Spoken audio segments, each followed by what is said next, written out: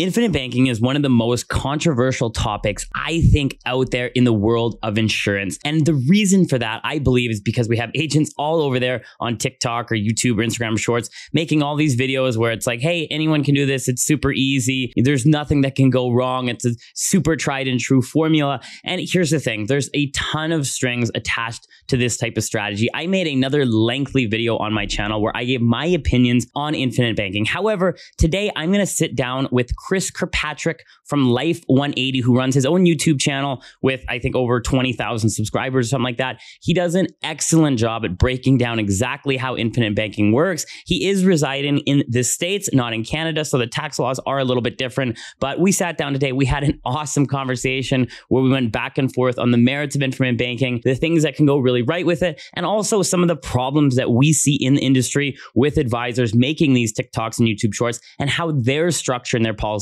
which just can be very detrimental, and they are structuring them wrong, pardon me. And so, yeah, I hope you guys enjoy this video and you get a little bit of information about infinite banking and the pros and cons of it. And by the end of it, hopefully you have a good understanding of whether or not it's right for you. What is up, guys? For those of you new to the channel, my name is Philip Sutter. I'm the founder and CEO of Affinity Life, where we've helped hundreds of Canadians find the right life insurance coverage at the right price, all from the comfort of their own home. So if that sounds interesting to you, I'll put a link in the description. You can check it out. But without further ado, let's get right into the video. Chris, thank you so much for doing this with me. So yeah, basically, I didn't even tell him what we're going to be doing this on.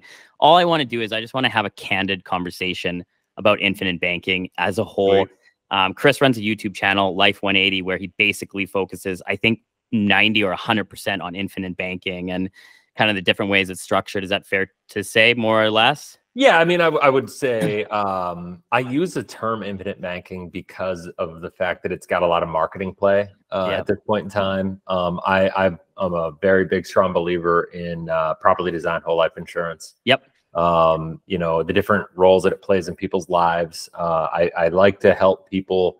We do a lot of real estate investing. We do utilizing whole life insurance as a foundational asset. I would say if I had to focus my channel, it's more on financial structure in people's lives and helping people like design their life for predictable success instead of like riding the roller coaster of the stock market, so to speak. Right. Okay. And so. Yeah, and so you do a great job. I mean, I just checked your channel, and I mentioned this before we hit record, but like I think you have 970 or 960 videos out on the channel. So you put out content, and I've seen I maybe have watched 20 of your videos or 15 of your videos, which now I realize is like only a fraction of what you put out there. Because like you're putting a video out a day, which is just, it's insane. And, you know, I applaud it. But I mean, okay, so what I want to talk about today, I guess. So you're down in the States, I'm here in Canada. So, you know, the tax laws are a little bit different. The products are a little different. The insurance is a little bit different.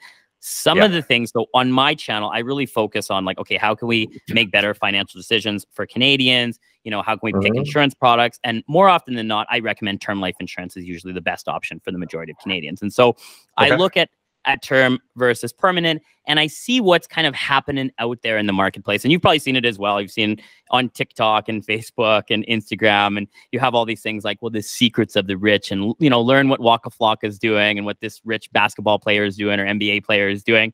And I kind of look at all this marketing and I'm like, okay, you know, what the heck is this, right? And so I did make a video on infinite banking, and I read Nelson Nash's book, the Infinite Banking book. And, you know, I read through it all, and it seems like a lot of marketing material. And I kind of broke it down to like, this is just a leverage strategy, just like any other leverage strategy, right? But maybe in your words, maybe you could describe what you consider infinite banking.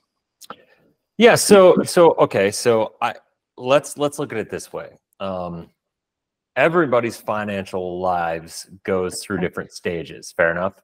Yeah. Right. So when we start off, you know, we start off our lives, and what do we have to do? We have to think about like, all right, it's no different than building a house, right? Like we need to build our financial house. Yep. And so when we look at that, like you build a house, what do you do first? You build a foundation, and then you build all the good stuff, all the stuff that people see that can be beautiful and fancy and awesome and amazing on top of the foundation. But if you build all that fancy stuff on top of a poor foundation, you know, it's always susceptible to risk, right? Yep. It's always got the potential that, you know, one bad storm or rainstorm could have a flood go through. Without a good foundation, all gets washed out. You know, a bad environment happens and everything falls over. And so that's kind of, you know, the way that I look at the reason that North Americans specifically, Canadians and Americans have this massive problem is that it's not that they don't invest enough. It's not that they don't, you know, just invest or save in general. It's that they do things in the wrong order. They're focused on the wrong things. And, you know, so my focus with this and how I would kind of dictate to answer your question directly with what is infinite banking? Well, infinite banking is simply a marketing term. Like, that's it. The problem with infinite banking is it's wildly misrepresented by a lot of people. It's sensationalized. And unfortunately, most people are not ready to implement infinite banking because you've got to hit a certain stage before you can actually effectively implement a lot of the strategies that are taught and coached, right? And so I love the theories and the concepts and like in a vacuum, in a bubble, like they work. The problem is I always kind of tell people life doesn't exist on a spreadsheet. Life exists, right? Yes. And on a spreadsheet, I could show you how infinite banking can work, right? And now even that, I would say a lot of the like TikToks and Instagrams and YouTube videos are kind of misrepresenting what it really is. And we'll get into that, I'm sure. But from this perspective, I look at it like this. One of my favorite things, and I don't like the guy, but I'm just going to say it. Maybe you like him. I don't know. But Grant Cardone. Yeah. No, don't worry. We're on the same page. Okay. I also don't like very him. much dislike him. Okay. Very good. So don't worry. Yeah. We're on the same page. Okay. So I don't like Grant Cardone, but he says one thing, and he says it all the time that I actually really like. He says, you need to save before you invest, but you need to save with the intent of investing. Okay. Yep. Yep. Okay? Yep. I use that on my channel all the time, and I don't often admit I stole it from Grant Cardone. Yeah, that's okay. Take it. You know, and that's okay, right? Like nothing is original in this world, right? So he stole it from someone else. Yeah, I'm sure. And so that's why I don't feel bad. But the idea is like most of the people. What is the problem? And I promise you, I'm going to answer your question here. No, keep going. It's all good. What's the problem? In the biggest problem in the world when it comes to personal finance, I think, especially with America and the North America, Canadians and Americans, is we're taught to go to school, get a job, invest in a 401k, invest in an RISP or whatever you guys have up there, right? Did I get RSP, that right? Yeah. RSP? Yeah. Registered Retirement Savings Plan. Okay, RSP. Yeah. You know, we're taught the younger you are, the more risk you can take. Fair enough? Yep. And so the idea is the younger you are, the more risk you can take. So go chase those big returns. Invest fast. Invest soon, right? Like invest as quickly as possible. Because if you start investing young, you can't lose, right? Like you're going to be way ahead of the curve. Compounds over time, blended return, lose some, win some, etc. Yeah, but like the bottom line is I come from the school of thought, the younger you are, the less risk you have to take. Okay. Right? And here's the thing is that you're not really an investor. Like if you go talk to Warren Buffett, and I don't like to use big names, but Warren Buffett says this very, very cleanly in a lot of his talks and his coaching. If you go deep into his stuff, is, he basically is a huge proponent of having a good, stable financial foundation. Like a lot of people like to compare and say, well, I need to invest in this stuff because Warren Buffett is doing this, right? It's like, I got news for you. You're not Warren Buffett. Yeah. You don't have Warren Buffett's financial structure to go invest and do things the way that he's doing them, right? Yeah. And if you go out and if you don't do what Grant Cardone says and save first, but save with the intent of investing, if you don't have that financial foundation of your financial house, if you don't have that solid, then all the investments and risky things and fancy things that you put on top of the foundation are always going to be at risk, right? And if we know this, the market is cyclical, right? And it's human behavior, right? Like I said, on a spreadsheet, I could show you how the younger you are, the more risk you could take. You could go out, you could invest in your 20s and all that stuff. And it's great. Like it'll look really good on a spreadsheet. That's not life, And so we're not robots. If you're 25 and you get out of school and you got your first job and you're investing, and let's say you got out and you got out in 2013, and you got through your first decade or maybe your first 7 years and you felt like everything was going really well, right? And you were saving, let's say you were saving 20% and you're not even saving, you were investing 20% and you're in your investment accounts between Sure. 401k or RSPs and brokerage accounts and all these things. And, you know, you were killing it because the market, greatest bull run of all time, right? You're killing it. Yep. But let's say that's where all your money was going into high risk growth stocks, like whatever that people are doing. Because the younger you are, the more risk you take. Might as well take some big swings, right? Sure. Yep. Then 2020 comes along, right? And Yep. COVID happens and the world Yep. shuts down. You lose your job. Yep. And now you didn't have any emergency savings, right? Because what happens is people don't think about saving, they think about investing. And people have been wildly miseducated about not understanding there's a difference between saving and investing. Yep. Right? And it's just a function of risk. In savings, you can't lose money. In investing, you can, right? Sure. Yep. And so now they've invested, but they haven't really saved. And that's the problem is people like, they look at their 401k or RSP, they look at, you know, their brokerage accounts, so they go, oh, I got money, I'm good, you know, Yep. but they don't have any safe money as an emergency fund. Yeah, I see what you're saying for You know what I'm sure. saying? Yeah, So now non-correlated 2020 market happens. asset. Right. So now Yep. 2020 happens. Yep. And what happens? They lose their job. Yep. What happened to the stock market? It went down 40%. Yep. All at the same time, they lost their job and they don't have an emergency fund. So what do they have to do? Yep. Take a loan, get some funding elsewhere, or pull their investments out, liquidate their investments at a loss. Liquidate negatively performing assets, you know? And then what happens? You got 7 or 8 years of feeling like they're on top of the world. They started at 25, now they're 33 years old, right? And there's a good chance during that time they had to liquidate a lot of their assets and they're starting at zero again. Let me ask you a question though for that. And keep in mind, I work a lot more just on the insurance front and not financial planning or investments. Sure. But like, wouldn't an emergency fund work quite well in that scenario if you just allocated a portion, you know, let's say 6 months to 12 months? I mean, that's what a lot of CFPs, a lot of financial planners recommend, allocating some type of emergency fund. So if that did happen, you wouldn't need to liquidate any of your assets and you could keep them in the market. For sure. Well, you could, but so here's the deal. So when I talk about an emergency fund, I love utilizing whole life insurance as an emergency fund. Okay. Yep. And that's it, because I could show you how, and it's a little different. This is what I will do the caveat with. It's a little different in Canada than it is the US because you guys don't have the ability to get quite as much liquidity early in the policy as we do. Yeah, it's definitely, I mean, it depends how you structure it as well, right? I mean, basically, you know, I don't know how it is in the States, but in Canada, you basically have two ends of the spectrum. On this end right here is like high death benefit, medium cash surrender value. Okay. Right. And on this spectrum over here, it's like lower death benefit, but maximum cash surrender value. And you do this with maximum, you know, when you say maximum, what is it? You can probably break even in like 3 years if you want. Yeah, with paid up additions and EDO, especially if you do like a term life insurance rider, you can increase what's known as is the MTAR. Is MTAR down there the same thing as it is here? We have MEC. MEC. Okay, and for those who don't know what that is, that's basically the limit that you're allowed to accrue within your life insurance policy tax for your tax exempt. Yeah, before you hit the tax. Yeah. You lose the tax benefits if you cross a boundary. Yeah. So there's some ways that we can artificially bump up that limit. So yeah, we can still break free in the early years. You're definitely not wrong with that.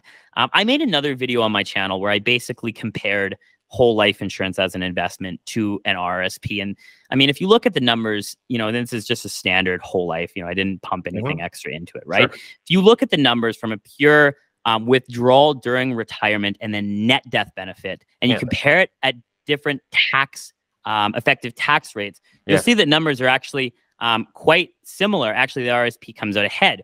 And so one of the things that I said on the channel that you need to consider is like, and you made up some great points about the RSP. I should note that. But one of the things that you need to consider when you talk about like an invest in life insurance strategy or infant banking is all the other variables that come with it. Like you talk that we're not, you know, robots. And I think that also applies to whole life insurance, right? Like if you can't afford a premium, let's say 1 year, and I know we can structure it in a way. So I guess this is a good question to maybe ask here. Do you structure all of your, I don't want to call it infinite banking. Well, let's just say all of your strategies, all your policies that you do with your clients, are you structuring it from that point where it's like, let's get maximum safety and let's have it so you break even almost right away just in case something happens? So it depends on the individual. So Sure. I always kind of tell people there's no right way to build a policy. The right way to build a policy is to have it be the most in alignment with your goals and objectives, right? Yep. Like, and so what I believe, because my main focus is financial. Sorry, I'm going to turn this ringer off. My main focus is financial structure, right? And I will say this, my belief is a properly designed whole life insurance policy should be the foundational asset in every single person's life, because it's the only financial tool in the world that'll perform multiple duties for you, right? Like it'll think about it this way. I just did a video on this about how whole life will help you through every phase of your life, right? And they're all things that we need to deal with all the time, right? Like 100% of people will need to deal with these problems. And we think about it, if we think about, like, let's take the journey really quickly of the life of a human being, right? Like we go to school, we get out, and we get our first job, right? And we get our first job, and what do we need? We think, well, we need to start saving money. And I would argue, I'll tell you what I would say is the best way to do it, not what everybody's doing, is we need to start saving money, saving with the intent of investing, right? Yeah. We do not want to start investing right away. We want to build our foundation first. So that's why I like whole life. And that's why for a person like that, I would start to design it for that safety. And in doing so, what I'll tell you is I would build it with the flexibility. So let's say somebody at a school had a $50,000 a year job. Maybe they're living at home, or maybe their overhead is low or whatever. Start like a $500 a month saving plan. Really? Yeah, 100%. In whole life, $500 a month in whole life. Yep. And hear me out. Okay. Because this is going to be fun, because you're probably going to be like, whoa, Chris, I don't agree with this. And that's cool. I love that. That's good. That's what makes this conversation interesting, right? Because if you're 100%. Sitting here blindly agreeing with me, or I'm blindly agreeing with you, I mean, it's not going to be that interesting. 100%. And I would say this, and here's why. Okay. Because I always kind of say, don't try to solve long-term problems with a short-term mindset. Okay. Yeah. So this is one of those things. Now, will I say do this for every 25-year-old? No. But if let's say you're a 25-year-old, right? Yeah. I'm going to have a conversation with you. I'm going to say, Phil, what are your goals in life? Do you want to get married? Oh, we're doing this hypothetically, or hypothetically? Sure.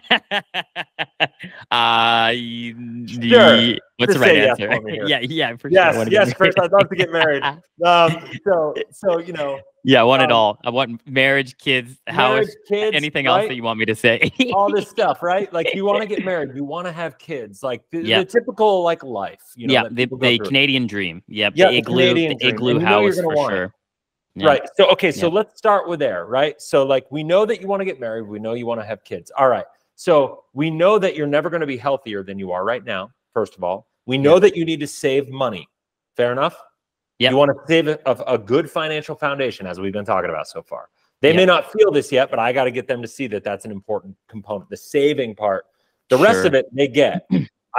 I got to build the savings in. So now what's on my role and my team's role when we're helping them design the life insurance policy is to not put them at risk where it's like $500 a month required, right? Yeah. Because we can build it. We can build it so they are required to pay maybe $150 a month. Okay. Yep. And they could do up to 500. Yep. Right. Yep. We can do something similar in Canada as well. So now what we're talking about is, out of that $500 a month, that's $6,000 a year. So let's talk annually for a second, just to keep numbers simple. Okay. At $6,000 a year, I could show you that you cannot compare, and I'm going to challenge you to this, because the way you describe, you cannot compare whole life to an investment, because it's not an investment. It doesn't have the same risk profile as an investment. Okay. You have to compare whole life to a savings account. Okay. Because that's the competitive nature of it. And I would argue, especially now with the. Well, I see what you're saying. Sorry, I didn't mean to interrupt there. I see what you're saying. Just talking. You mentioned that a whole life is applicable for a multitude of different goals, right? Or a multitude of different life stages. So, in that sense, you are correct. I suppose if you try to compare it, like a whole life you can use for so many different things, which is right. Whereas if you compared it to an investment, that has a strict purpose. However, I think you still can compare it apples to apples if your pure investment is going to be used as an investment. And so you had you had an additional savings account, you had an emergency fund account, you had these other mechanisms, you had maybe a house that you could get a HELOC off of if you needed to, and pull that and live off that if you lost your job. Does that make sense? You understand what I'm saying? So I think you could still compare it apples to apples, but I understand what you are saying about the multitude of different options that you can use. But I would just say, do you like efficiency? You've done these leading questions before. You're bringing me down the path. No, I hate efficiency. You do? Okay. Well, then we should probably end this call. I got you. So here's the deal. Like, think about it this way. Let me ask you a question. Do you believe it's prudent financial advice for a Canadian or American to have, say, 6 months in liquid guaranteed spots, like a bank account, a CD? Oh yeah. Okay. Yeah. Absolutely. So you think that's prudent advice to have that? Yeah, absolutely. Okay. So let's not talk about all the investments of the world, because you're trying to like blend all these things together. Sure. Block those out. Yeah. Because it's not the same thing. Sure.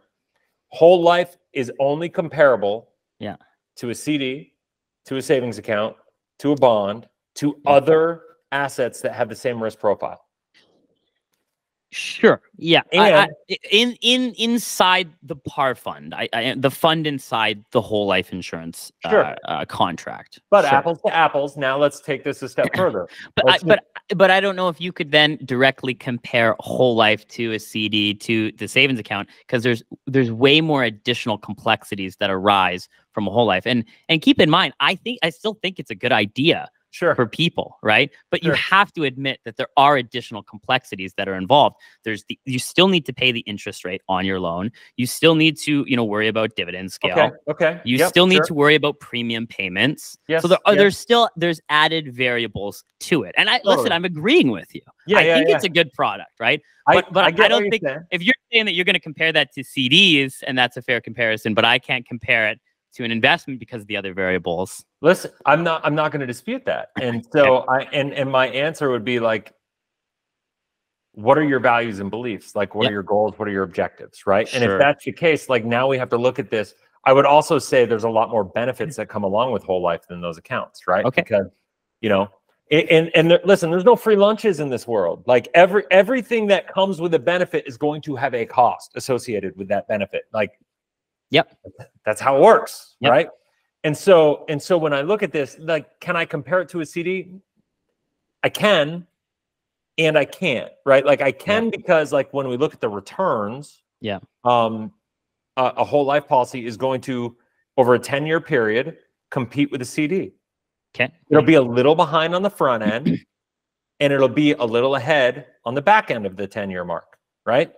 And so when you look at that, and I go, okay, on the short end, I'm a little less, but where it works is a CD is going to have a surrender period, or it's going to be locked up for a period of time. So while you're a little illiquid on the whole life, and it's, it is what it is. The CD, you're a lot of liquid at the beginning because you just can't access it. You lock that money up for that guarantee.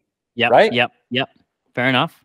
Bonds you can buy certain ways where they're more liquid, but that's a whole different animal, right? There are ways to do it, but let's face it, most people aren't sophisticated enough to go pull that off. Like, they're just not. Most of the time when you buy a bond, you're also locked up, and your money's locked up for a period of term, whether it's a 1-year bond, a 3-year bond, a 5-year, a 10-year, whatever, your money's locked into it. Yep. Right? Yep. And so with whole life, you get the equivalent of CD and bond-like returns, but with the liquidity of a savings account. Now, is there a cost to it? Sure. Like, and we'll go there. I'm not going to evade that question, but let's think about it. Even before that, if you believe that you want an emergency fund and you got $60,000 a year, and your goal is like, hey, I want to get to, if let's say your income is $100,000 at the end of the 10-year period, and you go, because let's face it, if you start year one and you're saving $500 a year, by the time you're 10 years in, you better be making more money than when you started, right? Yep.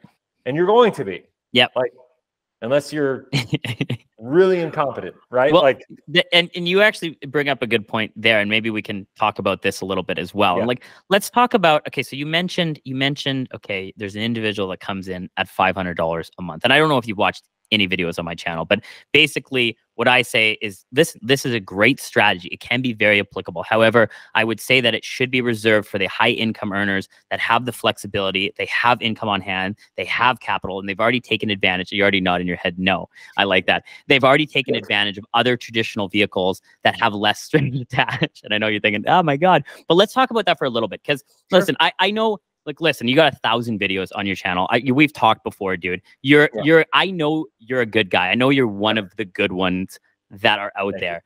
But I see a lot. Listen, I've dealt with a lot of clients, and I've seen a lot of people with whole life insurance that are paying, like you said, $500 a month. And they come to me and they're like, hey man, I'm paying $500 a month and I bought it 3 years ago. I have $0 cash surrender value. All we wanted was to protect our family for, like, we just wanted life insurance. And we went to an advisor and said, hey, we want some life insurance to protect our family.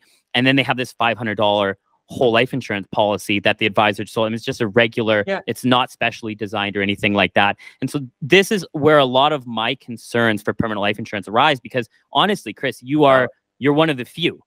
You're one of the few. I think you're a really good guy, and I think you're structuring things very properly. But I think the majority of advisors are not doing it like you do it. And actually, that's one thing that I want to talk about before. I know you're like you're chomping at the bits, ready to go. Is I don't know about in the States, but in Canada, the way that the commission is actually designed is we make less commission if we structure a policy properly, like you mentioned. Okay.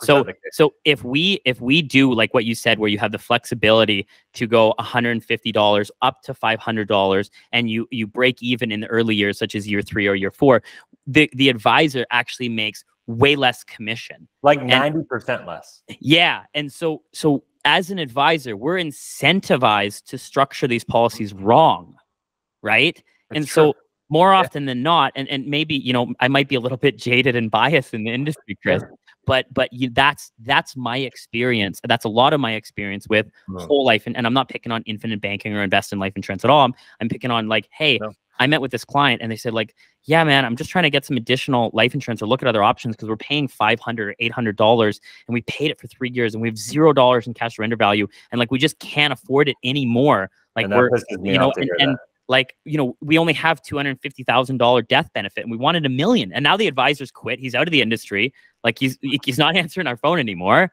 Right. And so, you know, I probably am quite jaded now in the industry, but like, let's talk about that, man. Like, what are you running into that down in the States as well? Like, is that something? We run into it every day. That's why I have 1,000 videos on my channel that are public, and that's why I have another 500 behind the scenes that are for training, because like, that right there is why I do what I do, and why I am on a mission to build an IMO with 5,000 agents, so we can overwhelm all the stupidity out there and all the greed and all the, you know, like, whole life insurance, this is my belief, and this is why I do what I do, is like, whole life insurance can either be the most powerful foundational asset that you utilize if you structure it and leverage it in your life and build it as a foundational asset to perform multiple functions in your life, to be the emergency account, to be an opportunity fund, to be there to protect your family in case something tragic happens to you, to be there for living benefits when you're in retirement, to deal with long-term care and disability and all these things that, you know, most people don't think about. And by the time they do, it's too late and it's too expensive and they can't get it. And,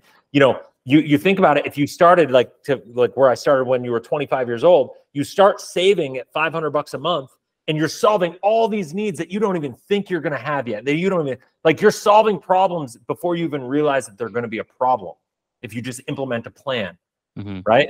But if you're thinking like, oh, I'm 25, I just need to invest and I just need money in a savings account, like, that's short-term thinking. You're not thinking about your long-term problems, right? And that's, people are not thinking long enough term, right? And so, but that said, agents are, I mean, they're bad. 95, maybe 98% of agents are idiots. I'm just going to say it. Like, the maybe well-intentioned, some of them more than others, but there's a massive lack of education. You know where the real problem comes in?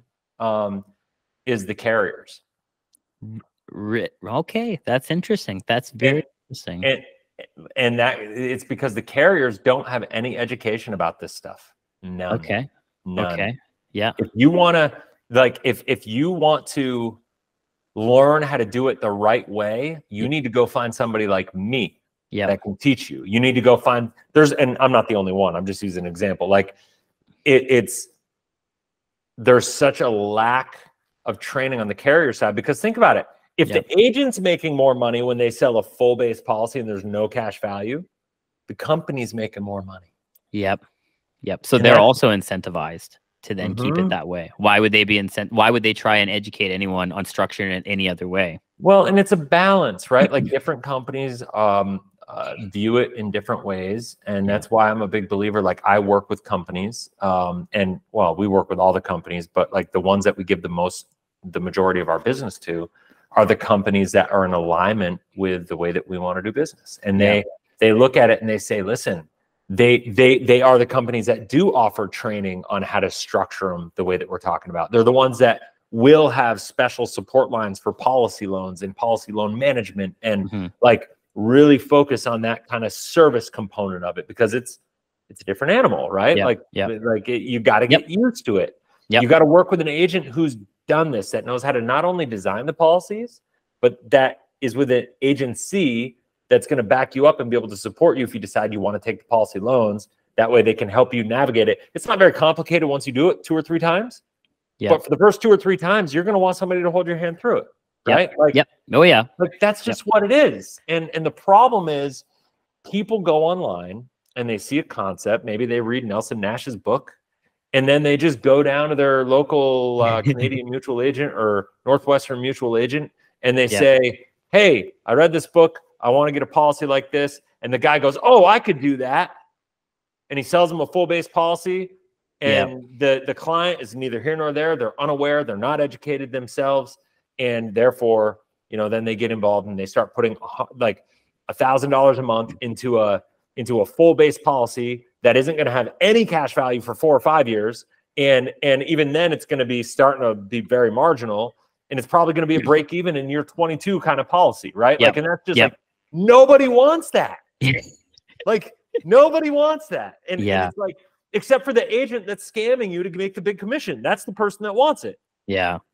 Let's actually let's talk about this one thing first, and then we'll go back and talk about something else. Because you brought up a really good point. I mean, one, it's good to work with a carrier that understands what's happening, but 2, it's good to also work with an agency that also understands what's happening. One of the biggest problems I think in our industry is the just excessive amount of MLMs that we have in this space. And the problem with MLMs is you'll have a newly licensed advisor come in and sell an incredibly complex product to a new customer that requires management. And then within 1 to 2 years, that advisor is out of the industry. And I remember probably 7 years ago, 6 years ago, maybe. And I got a client, and she's a very nice lady. She was a wealthy business owner, and I did a lot of work with business owners in my previous financial planning firm for business owners. And one of the things she said to me that she picked me out of the other advisors, she said, Philip, I picked you because you're young, and you're going to be alive by the time I die. And so you're going to be able to take care of all this for me, because I'll be dead, and you're young, and I didn't want some old crusty guy in his 60s or his 70s. I wanted someone who's going to be there to take care of these problems when they arise. You tell me about all these different things that we're going to do, but however, this is like 20, 30 or 40 years away when we're actually going to do it. So I want to know that you're going to be there when it's time to do it. And so, you talk about working with an agency like yours, like Life 180, which, I mean, I don't know how long you guys have been around, but obviously for a long time. No, we haven't. Okay. Well, you've been in the industry for a long time. I've been around a while. I started Life 180, the IMO, as an agency. January 1st, 2022. Okay. But you personally been in the industry for a long time. I just kind of hit the point where, based on demand, based on people being like, I need help, I was like, okay, fine, I'll do it. Let's go. So I built the agency. And I think that's like something incredibly important. Is like, we talk about these strategies, but like you mentioned at the beginning of the video, it's like, we're not robots. I can show you, and you can show me on an Excel spreadsheet how something looks, and it'll be, you do this for 30 years, and this is exactly what you're going to get. But life isn't that way. We're not robots. It's not going to happen that way. Life is going to change. Things are going to happen. And so I think another big problem that I have with not just infinite banking, but any of these really complex strategies that advisors are trying to position with clients is like, how long have you been in the industry? Like, what are you in it? Like, are you now sustainable? Are you 5+ years or 10+ years, and you can take on clients and like, you'll for sure be there when they need you? Or do you have some type of systems in place or something to manage, like some redundancy plan if you're gone? And I think that's another big problem, is like, you'll have advisors that sell a product and then that's it. They're Should gone. we put together they're, a video of they're like all nowhere. the biggest problems in the industry? Because like there's like we could probably talk about it for 10 hours. It's you know, these IMOs, the problem with the IMOs is that like World Finance, I'm going to call them out if you don't mind. World Financial Group, PHP, PFA. There's all these companies in the US that do it. I know World Financial Group is really big in Canada as well. The biggest problem with them is that they're what's called, what I call, I don't know if this is a technical term, but I've kind of like come up with this, is it's an internal consumption model. Sure. Okay. So it's a recruit first model. You join before you learn anything about the product, before you learn anything about what you're selling and build your personal self-competence. You are encouraged to go out and recruit people and sell people in your network. And just trust me, right? If I'm your upline or manager, just trust me. You'll learn on the fly. Don't ask questions. Just follow my lead and you'll make money. That's the mindset. And by the way, while you're doing this, go recruit 3 other people to do the same thing. So now you got the blind leading the blind and nobody knows what's going on. It creates a massive moral hazard in the industry. It's going to give a black eye. I think there's going to be massive regulatory problems because of this that are going to impact negatively the people that are doing it right. You know, like me. And when people go, Chris, why do you make so much anti-content on World Financial Group? Why do you make so much content against PHP? Oh, Chris, you must be jealous because like they're killing it, you know, and you wish you were them. I'm like, no, I'm actually making this because they're a bunch of dirtbags. And they're bringing our entire industry down as a whole. And the problem is what happens is, and I see this all the time. I'll tell you what, last week alone, we had 8 people join our company from World Financial Group, PHP, and PFA combined. Nice. 8 people alone, because what happens is in that model, you go in, and if you're a money hungry, like greedy person that's just gonna with no morals and no ethics, I call it, they're gonna make money off the tears of their clients. That's what they do, right? And if you're that way, you're the one who's going to stick in that environment and you're going to bring other people in. But what happens is the people that have ethics, right, and have like a good moral compass, they're going to get there and they're going to see it and they're going to be like, something's not right here. Right. And then they're going to start searching and then they're going to find me. Because if you search for World Financial Group, PHP, or PFA on YouTube, you're going to find me. I promise. I love that so much. But it's not by accident. Because I'm doing this not because I'm trying to recruit those people, because by the way, I made all those videos about those companies before I could even recruit them. It was before I even had an IMO. I couldn't recruit them. I had no way to help them. I was just trying to create information to serve them and like so they could understand from an industry veteran like what they were involved with, so they could learn how to ask better questions to understand what they were doing. Right. That was the purpose. And now that I've got it going on like the way that I do, you know, we're rescuing them, so to speak, right? Like we're helping them. The people that say, wow, I got into this because I wanted to serve people, because I wanted to learn about this stuff myself and I wanted to help people, you know, like, so I basically took what I believe is like the best components of all that. And I said, listen, we're like, you can come work with us and we'll teach you, but if you're going to come here, you better be realizing you're not going to go sell cases on your own. You're going to go through an actual training process. You're going to get a certification process that you're going to have to go through an 11-week course before you're allowed to meet with anybody alone. Like, you better be willing to go slow to go fast. You better be willing to invest in yourself before you think anybody else is going to invest in you. And if you're not willing to do that, don't do this. Like, this industry is not for you. You know? Man, I could sit here and talk anti MLM content for literally ever. I haven't. It's funny that you talk about that. I mean, my channel started and it was very, rudimentary at the beginning. It's very just informational. Like, what's the difference between term life insurance and permanent life insurance, right?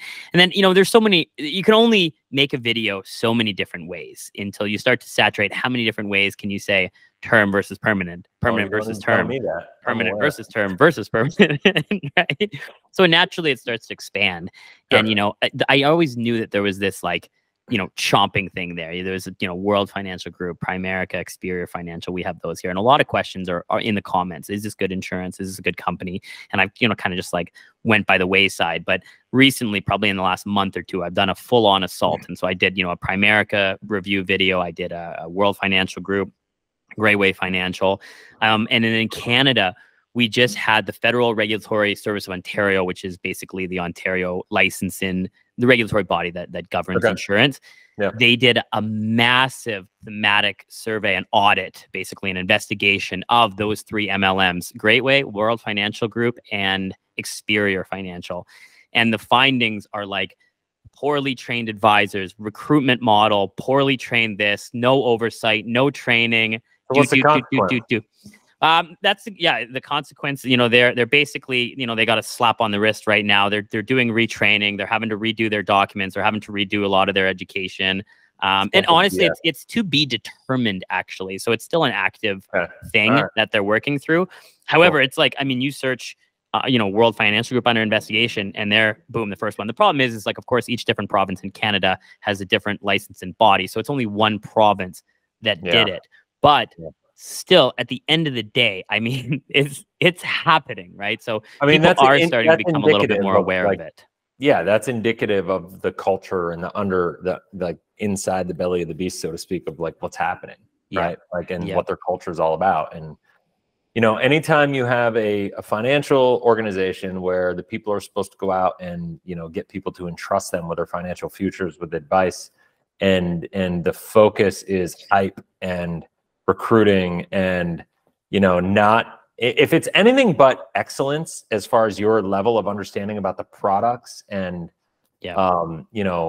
financial just systems and structures and like different types of accounts and products and like mastery of like understanding how they all weave together to form like what I would consider like a plan, like if that's not it, like, then it's bad, Well, they're not planning. They're selling products. Right. Exactly. That's it. Right. And it's just a lead gen. That is their lead gen, right? And New recruits is their lead gen. And from that perspective, here's what I'll say. Like, I don't necessarily have like a huge problem with that all the way, because like there's planning has different meanings, right? Like financial planning from a traditional like financial planner perspective is like asset allocation, diversification, different types of Roth IRA, 401k, RSP, like,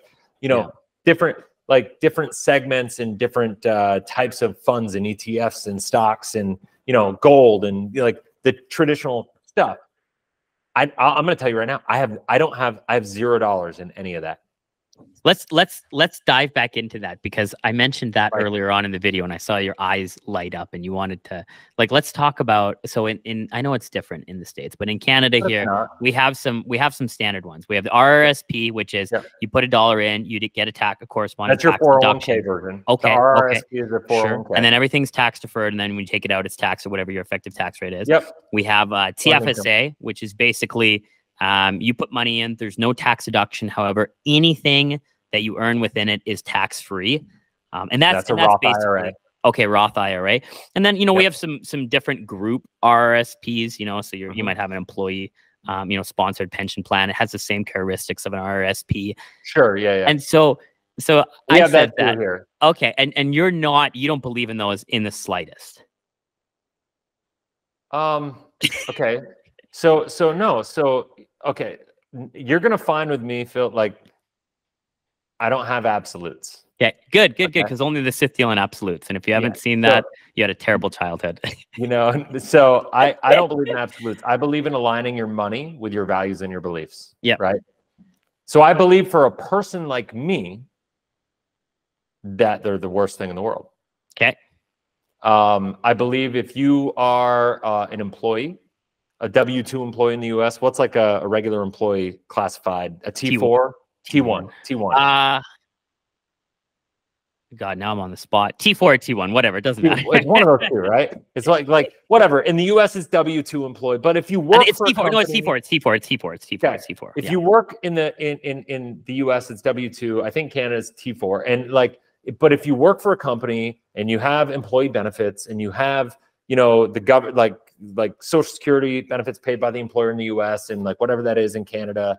Like if all that is happening and you're just a work for a company, you don't have an entrepreneurial spirit, you don't have the desire to be a real estate investor, you don't want to think outside the box, you just want to plug along and you want to save and invest.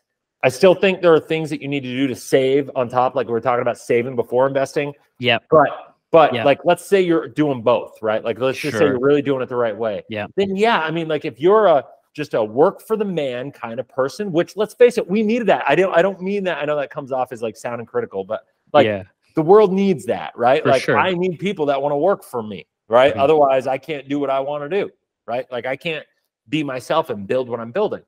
I need employees, and so do other entrepreneurs. Like not everybody has my risk tolerance. Not everybody has my skill set and my abilities, and I honor that. And so, and like some people need more stability to be effective, right? Some people need to know they're going to have a paycheck. And if that's you and you want to work for somebody forever and you like, then yeah, I would rather hang myself personally. Like, but I get it. Yeah. You know what I'm saying? Sure. Like, if yeah. that's you, no judgment at all. I get it. Cause I have friends that are that way. Yeah. You know? And for them, like I just tell them, it works for them. Yeah. I tell them, don't listen to me. Don't watch my channel. Don't listen, like, because my advice is going to hurt you. Yeah. Like, because you don't have what it takes to pull it off, quite frankly. Right. Yeah. Which shouldn't just be glossed over.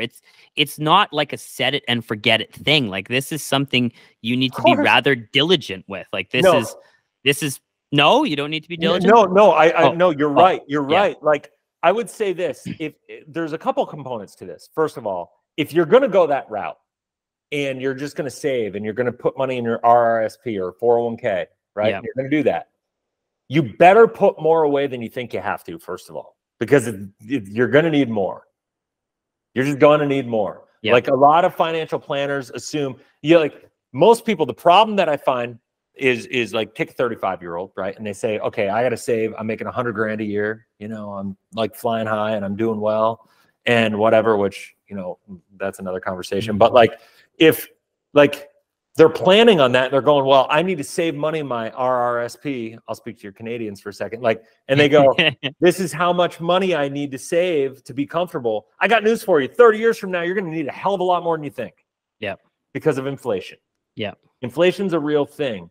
Take the number you think you're going to need and 2.5x it based on your current income today. And that's not to be living high off the hog.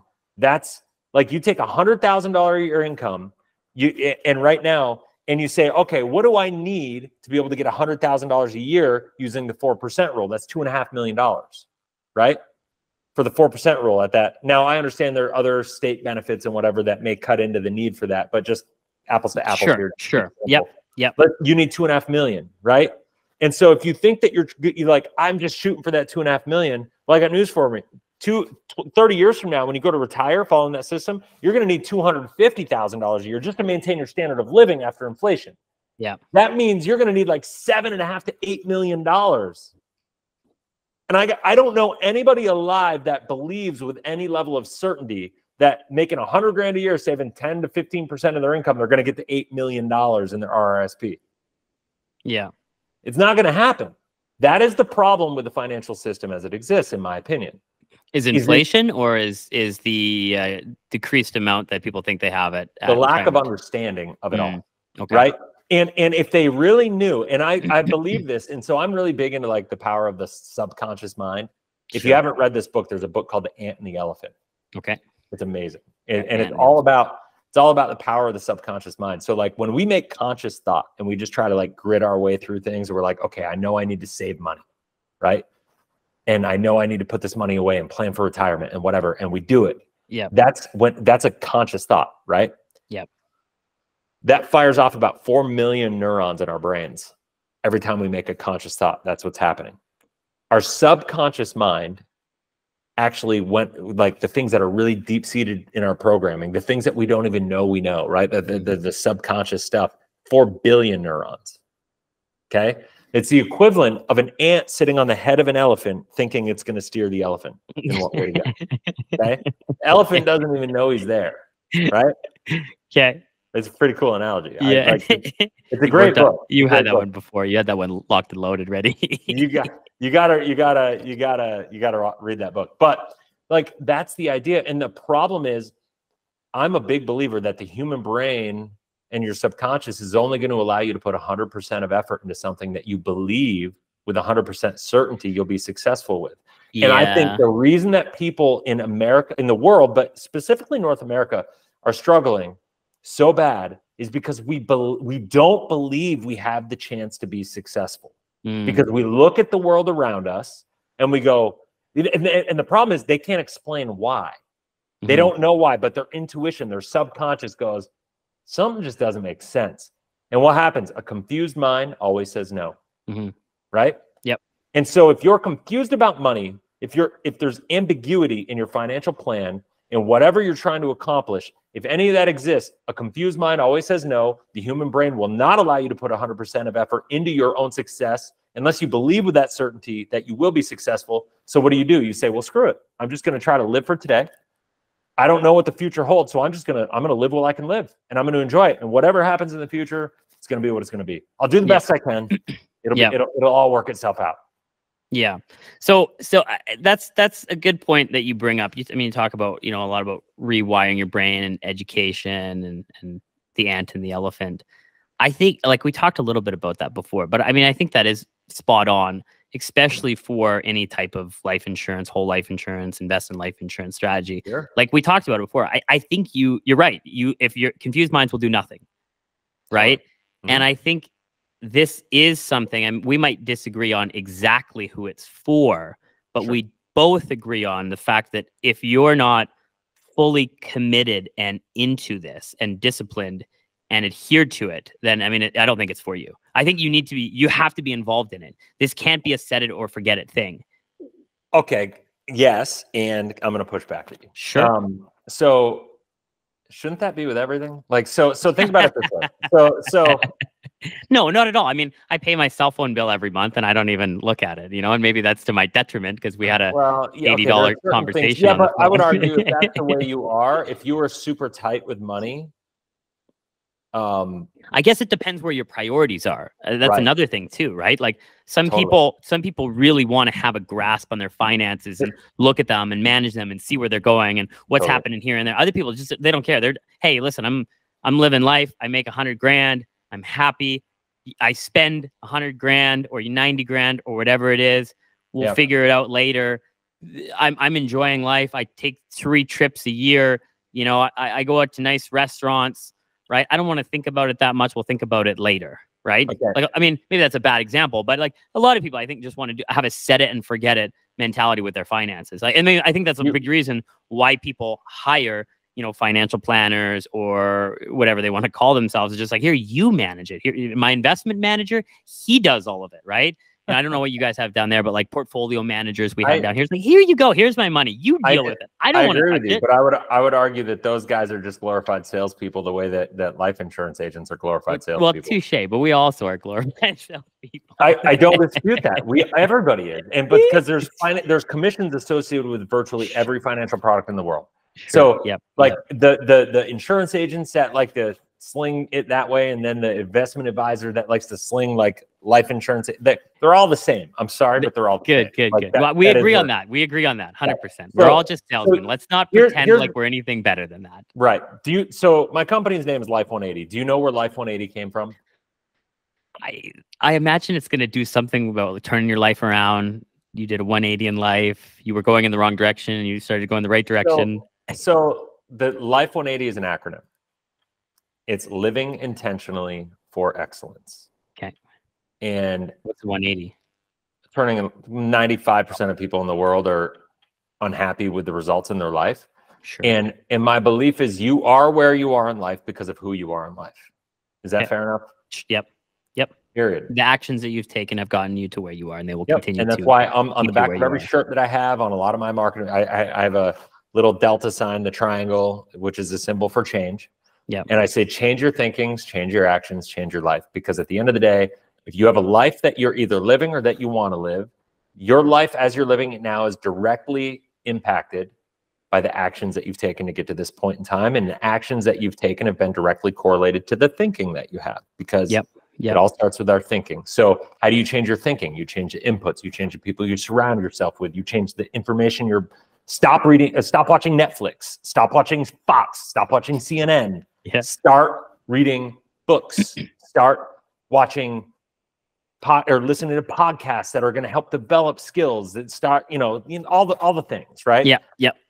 And invest in yourself. And I would argue the biggest problem, and I know not everybody's, once again, and this is, I'm a big old caveat to this, and I'm going to make a bold statement. Sure. This isn't for everybody. Okay. Yep.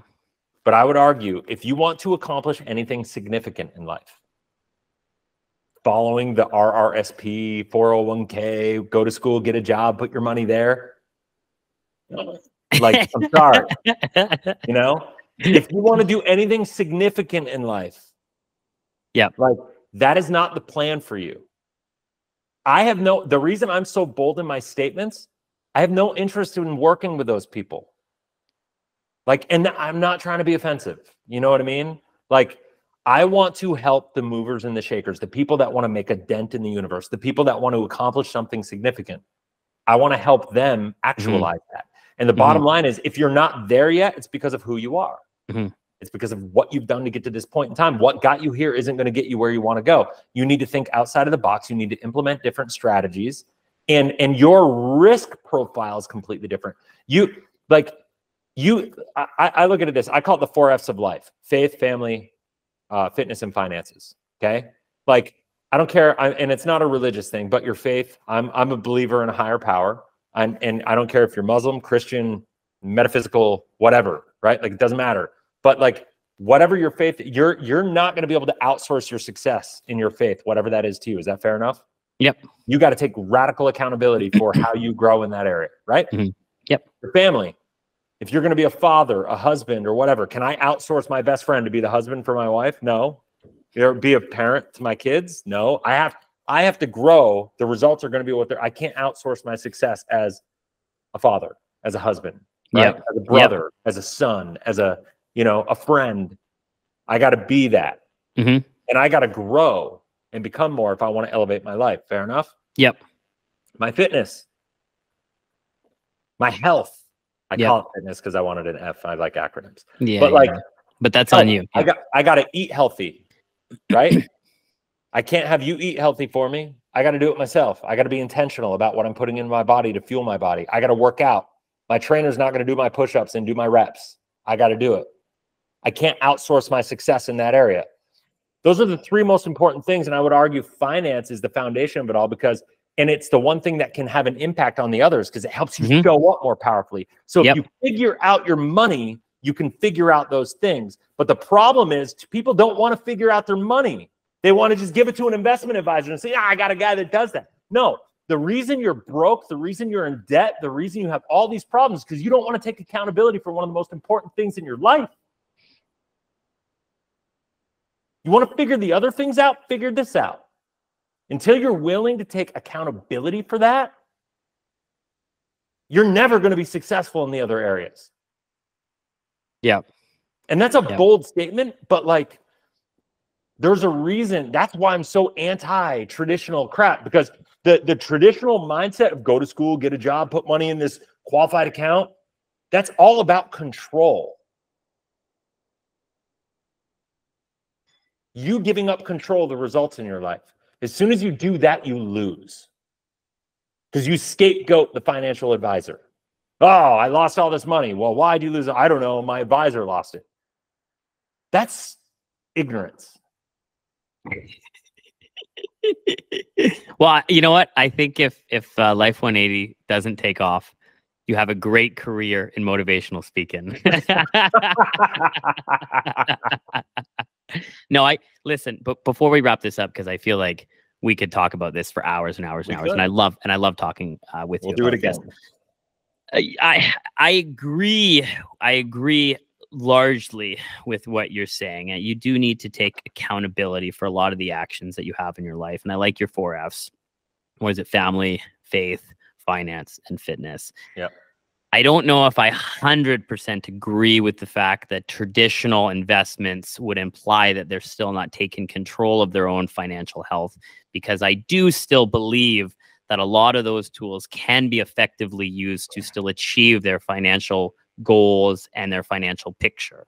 However, I do agree that they still, regardless of which route they pick, TFSA, RRSP, 401k, whole life insurance, portfolio manager, Bob the Builder, whatever it is, that they should absolutely have a more active approach if they want that to be a serious part of their life. And it is a serious part of their life. It does affect every other facet of your life. And so whatever route you go, I do think that you should be more heavily involved, and you shouldn't just blindly trust your investment manager. You should dig in. You should learn what he's doing. You should learn other systems. You should learn other strategies, and you should absolutely take control of it. However, I still do think that those other vehicles, and I know you're chomping at the bits ready to get after me, can still be effectively utilized to achieve whatever financial goals you have. Sure. If you have a long enough time frame. To me, it's a broken model that's designed to keep you working in the system for too long. Then you need to. The idea of go to school, get a job, work at a career for 35 years, and to maybe be able to retire is like pathetic. It's like pathetic. It is, and I don't want to go too much longer here because we probably already have an hour. But I mean, that absolutely. I mean, I agree with you. I mean, I'm a business owner just like you, right? I don't want to work, and I've seen a lot of people that have worked till 60 with an RSP and a TFSA and everything, and they died at 61 when they retired. And so the last thing I want to say, so the last thing I want to say, and I should have gotten to this earlier, but the thing that drives me is that I believe everybody should be investing in cash flow assets, whatever that looks like, right? Cash flow producing assets. One of the reasons I love real estate so much. One of the reasons I, do Turo car rentals and renting out my trailer for my camper trailer and all that stuff, because they're businesses. They create cash flow and whatever. And the reason it goes back to the ant and the elephant, the subconscious mind. If you're investing, let's say you're making 10 grand a month, right? And you need to invest, and you go, if you know technically on paper and you really do a real financial plan that takes inflation into consideration, you go, whoa, I'm making 120 grand a year. I need to get to $7 million. Your subconscious mind goes, no. But if we create a cash flow investment strategy for you where you save first, but then start developing cash flow. Yeah. And I say, you need to get to $10,000 a month of cash flow replacement. Your subconscious mind can wrap your head around that because you know what $10,000 feels like. Yep. You believe you can be successful, so you'll actually implement a plan. That's why I love doing what we do. For sure. For sure. Listen, man, I loved having this conversation, and I appreciate you so much. Even if we disagree on some things, I really appreciate the conversation. One thing that I would love to do with you is another video on something that I think we both agree on, which is universal life insurance. Let's go there. And I'm very excited to hear, because I know you have some pretty strong opinions about that as well. And I just recorded and edited a video, should be out in the next month or so, on basically when would you ever use universal life insurance over whole life insurance. And I'm very curious to hear your thoughts on it. I remember earlier you said only the SIF deal. No, I said only the SIF deal in absolute. So I'm curious if that also applies to universal life insurance, but let's save it for another video. All right, you got it. So thank you so much, Chris. I really appreciate it. You got it. It's been fun, man. Awesome. Take care, dude.